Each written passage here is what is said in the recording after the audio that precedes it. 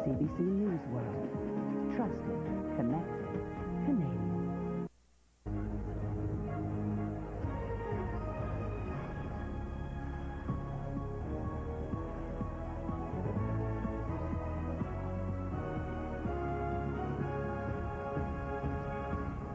Tonight, the prisoner problem. A common front for the cameras and high-level talks behind the scenes. Under stress. A new report says Canada's soldiers need help, and they're not getting it. Getting ready. How Salt Lake City will welcome the world. Plus, Jennifer Ditchburn on why the government changed its mind about how a huge infrastructure fund will be doled out. You don't think you have a responsibility to blow the whistle? I mean, your ship is going to go down, and you're going to be lashed to the mast unless you start talking to us. David Hulton on a stormy day at the Enron hearings in Washington.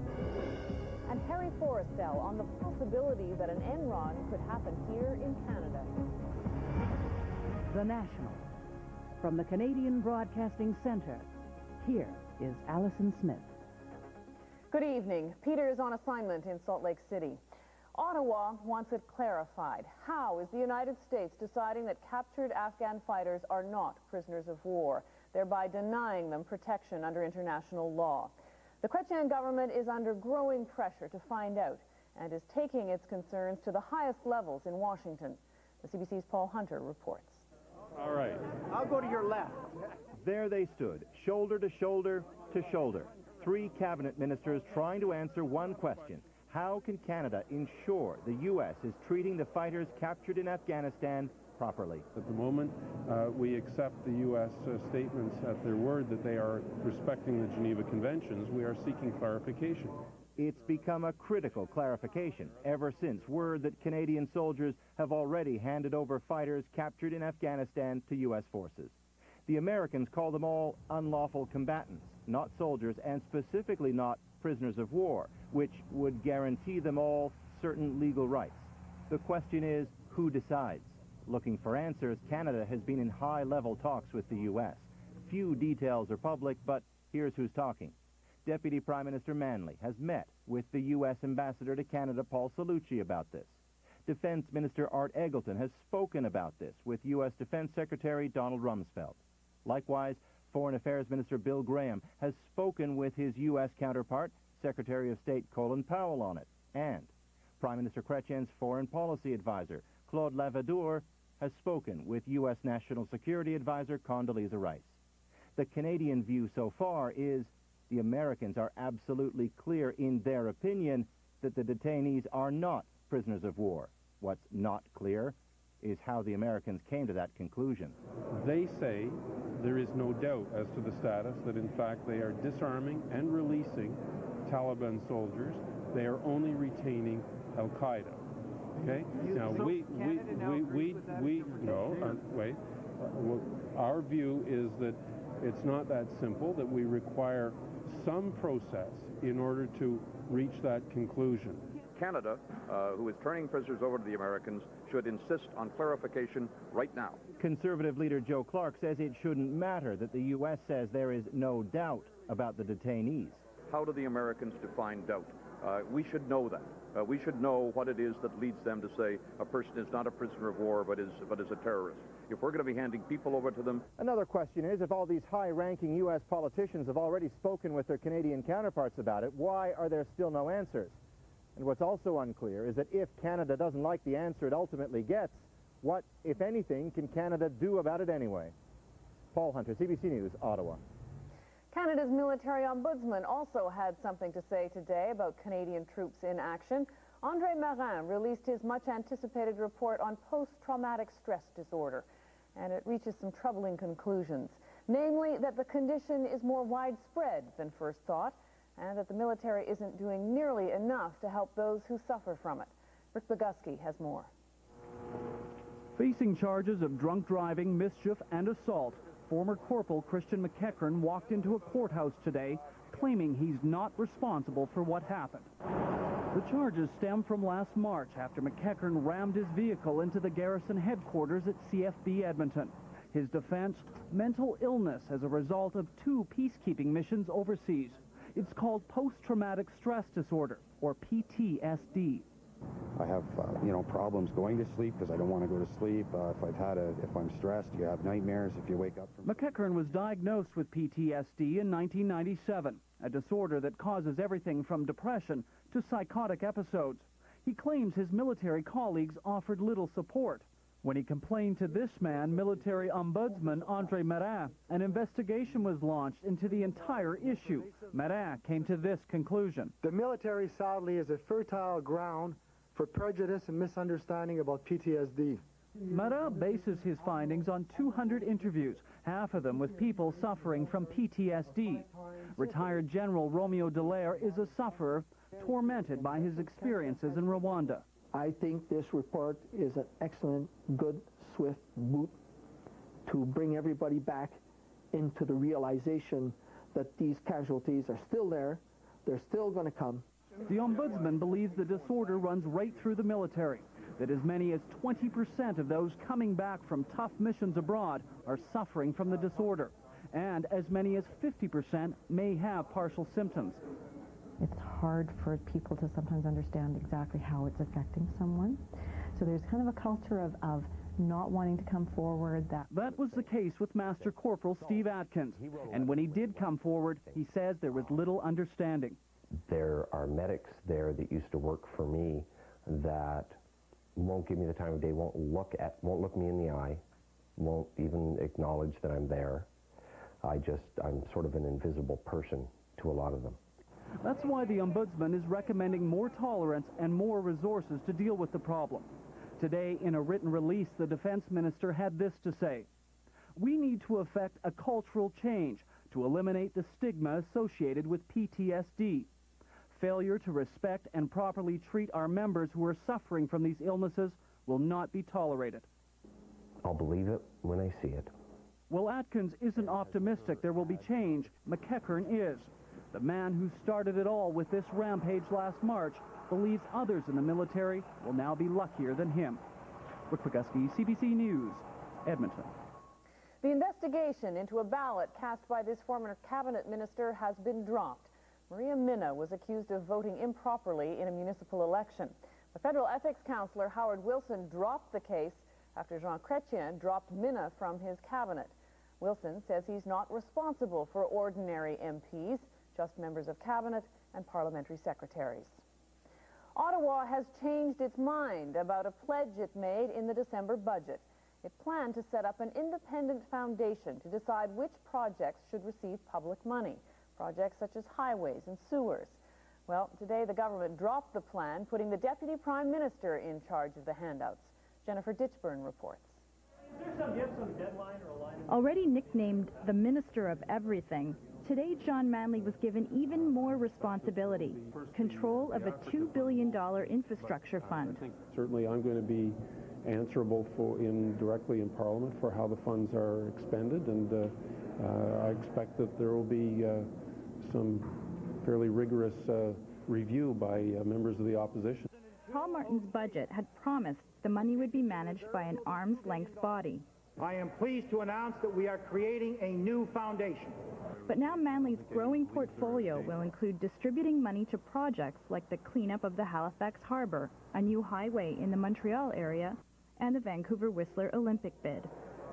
The government had been getting pressure from its own MPs to let them have more input into the funding.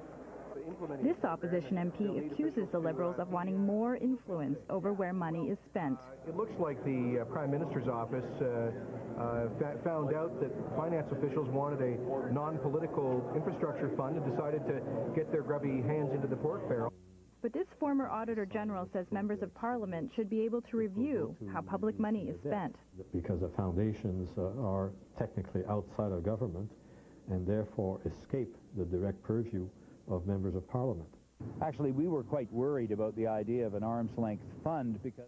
The president of the Federation of Canadian Municipalities says it's much easier for the federal, provincial, and municipal governments to negotiate directly on where the money should go. Well, look, we've been calling for this infrastructure money to flow for ages, and now it looks like it's actually going to flow.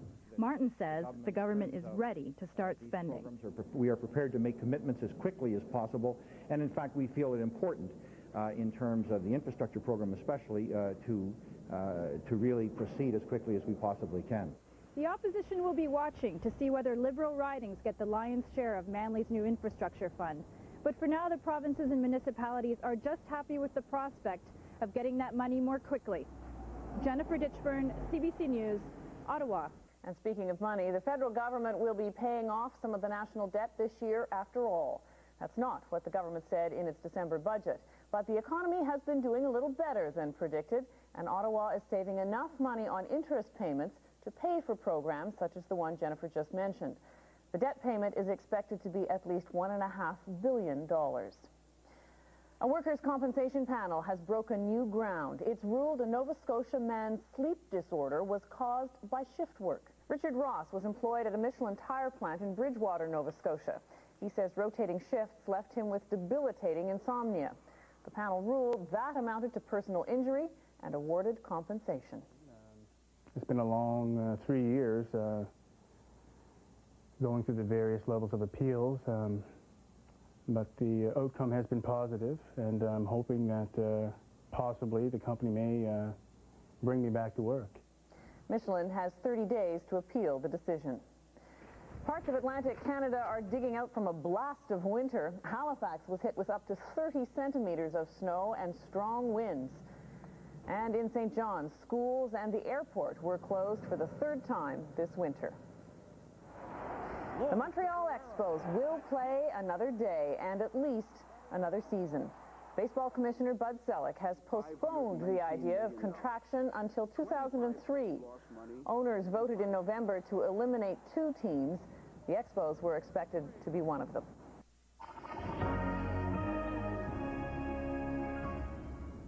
Politicians of all stripes are working overtime this week in Washington, trying to get to the bottom of the Enron scandal. The former energy giant flamed out last month, sparking a giant investigation in Congress. And today, it ordered the company's former chairman to make an appearance next week. The CBC's David Halton has the latest. Fine, I see you. The decision to subpoena Ken Lay was unanimous. Members of Congress increasingly convinced that Lay and other Enron executives are guilty of a huge corporate crime. Chewbacca, Jedi Capital, Kenobi Holdings.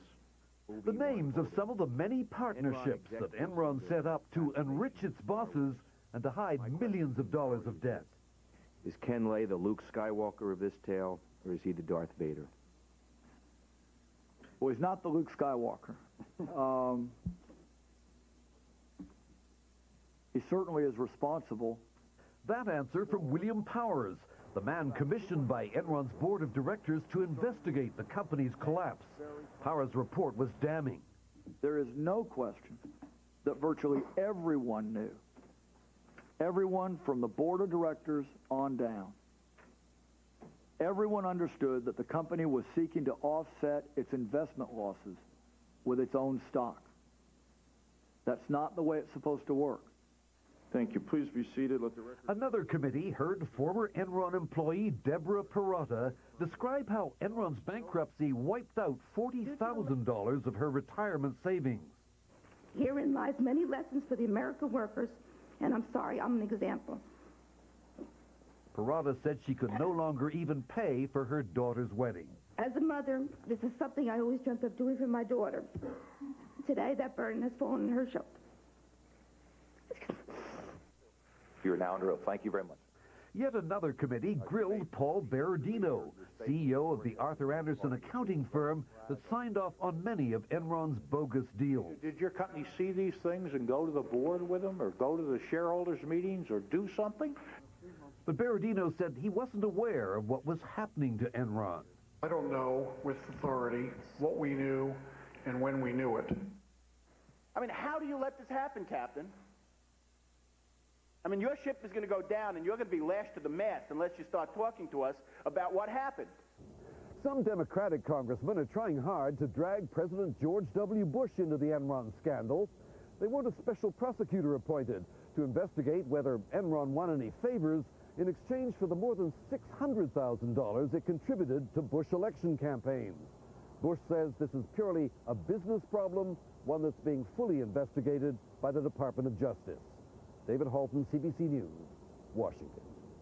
As David's report mentioned, a big part of the Enron scandal has to do with accounting practices. It appears they were questionable at best. And that has market watchers in this country wondering about our accounting rules and whether they're tough enough. Our business reporter, Harry Forrestel, has that story. They're calling it Enronitis, a slide in the markets over the past few days prompted by fears of a contagion of faulty accounting, infecting not only U.S. companies but Canadian firms as well. Canada is far more likely to have multiple Enrons than the U.S. Forensic accountant Al Rosen ferrets out faulty bookkeeping, and he says Canada's accounting standards are weaker than the U.S.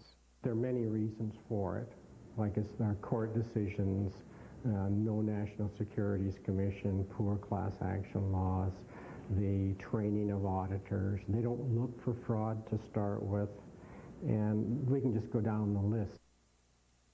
And another concern, accounting firms like Arthur Andersen that accept consulting fees from the very companies whose financial health they're auditing.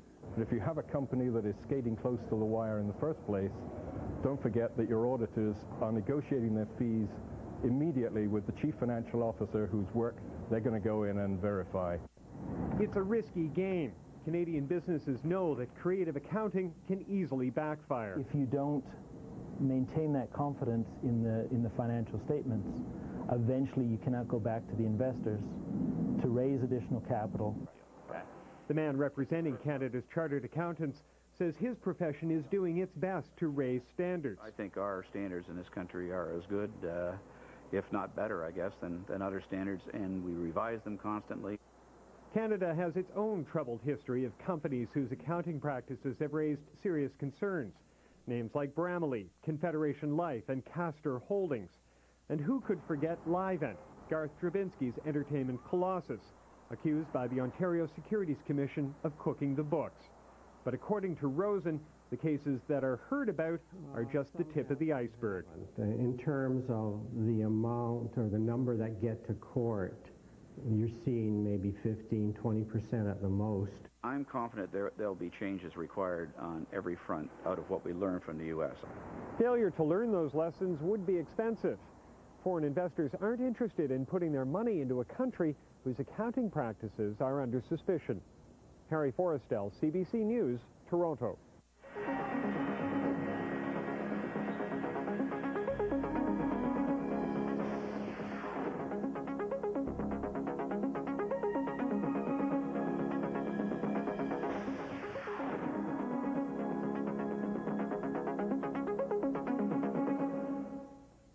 John Walker Lind was formally indicted today on charges of conspiring to kill Americans abroad.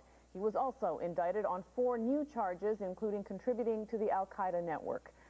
Walker's lawyers say there's no evidence he fought against U.S. soldiers in Afghanistan, and they want him released while he awaits trial. A court will hear arguments on that tomorrow. And in Kabul, Afghanistan's national flag was raised at the presidential palace in a lavish ceremony unheard of under the Taliban. Interim leader Hamid Karzai said the flag symbolized a new era for the country. And Mexico's so-called volcano of fire is doing more than it's named for. It has started spewing rocks and lava, signs it could soon explode. Today, soldiers evacuated the village at the foot of the mountain. More than 200 people were moved to shelters in other towns. More than 150 Canadians are about to make a dream come true, the dream of going to the Olympics. Most of Team Canada headed to Salt Lake City tonight. The CBC's Marnie Kagan caught up with some of the athletes before they left. Pascal Richard had the feeling he'd forgotten something.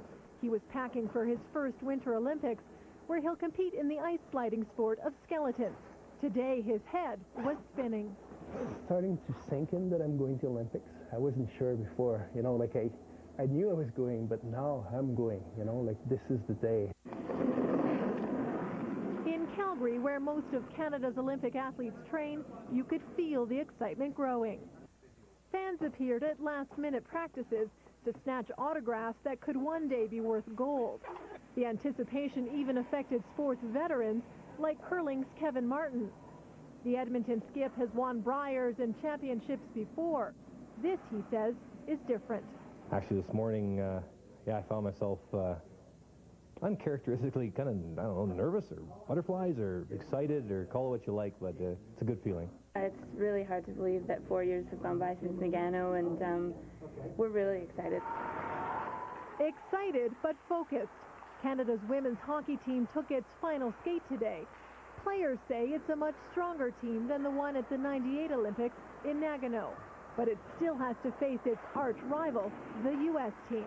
We're going there, and we know that, that's the best team in the world, and we go there and want to focus on what we are capable of doing. Tonight, though, it was all Canada. A special send-off at the same plaza built for the '88 Winter Olympics in Calgary. A chance for fans to show their pride and wish athletes well. Go, Luge team, go! Go, Eric, go, Grant, go, Chris, go, Mike. Bring lots of that gold back. We never do that great in the Summer Olympics, but winters, they're ours. With that kind of support and patriotism behind them, these athletes are headed south to try to make their golden dreams come true. Marnie Kagan, CBC News, Calgary. And in Salt Lake City tonight, all systems are go. The organizers of these Olympic Games appear to be, well, very organized. And by all accounts, the city will be ready for the Games to begin. CBC's Ian Hannah-Mansing looks at the final flurry of preparations. So little time, so much to do. 3 days before the opening ceremony, workers seem to outnumber athletes and visitors on the streets of Salt Lake City. This crew has installed 1,700 signs in the past week. They've got more than 300 to go. Are you going to make it? Oh, yeah. Yeah, we're working almost 9 days. In some areas, the streets have become a maze of detours, delays, and closures. Frustrating to be sure for motorists, costly for some businesses. Was it supposed to be this way? No. Howard Ujafuza has run this downtown camera shop for 51 years. He says the last 3 weeks have been the slowest ever. Look at the fence out there, and look at all the guards. Who can get here? There is little of that exasperation in here. Olympic officials say there is no doubt all of the athletic venues will be ready. Curling, in fact, is ahead of schedule. Carefully monitoring the ice and air temperatures is the deputy chief ice maker, a Canadian, by the way, who says the curlers should be quite pleased with this surface. As long as we've done our best, and we know we've done our best, and we've provided the Class A world-class conditions, then I'm going to sleep well when I go home. And are you going to sleep well? Oh, yes, definitely. And each day more athletes arrive. 77 countries will be represented, many from places you might not associate with winter sports. From the birthplace of the ancient Olympics, Greece. Everybody thinks that in Greece it's only the islands and hot and summer, but in the winter we have a lot of snow, and it's near to 20 ski resorts for skiing, for training. And from sun-drenched Trinidad and Tobago, following the trail blazed by the Jamaicans, the bobsleigh team. It's tough to do any kind of training in the islands. I actually spent a lot of time in Calgary. I adopted my home tracks, per se, out of Calgary, because that's where I learned to go to driving school. And a few of the Canadian athletes have already arrived, including skier Eddie Potavinsky. Done it a few times. This will be my 4th time, and but you know what? It's just like it might as well be my 1st time. It's so exciting, you know, just being at the Olympics. As for spectators, 88% of the Olympic tickets have been sold. Officials say they still have seats available for cross-country skiing, curling, and some early hockey games. You could, of course, always go to a scalper. I spoke to one this afternoon who had just sold 1 ticket to the gold medal finals in men's ice hockey for $1,700 U.S. Ian Hannah-Mansing, CBC News, Salt Lake City.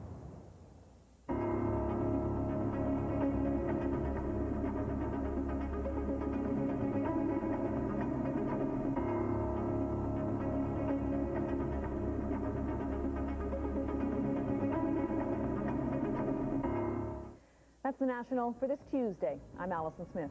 Good night.